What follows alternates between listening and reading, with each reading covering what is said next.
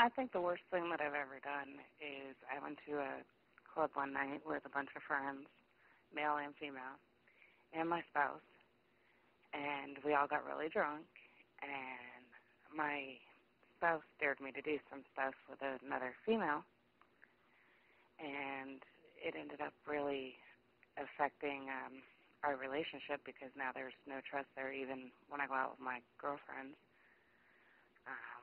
And the only reason I did the whole thing was because he dared me to, and I was drunk like you couldn't believe. But, it really affected a 10-year marriage.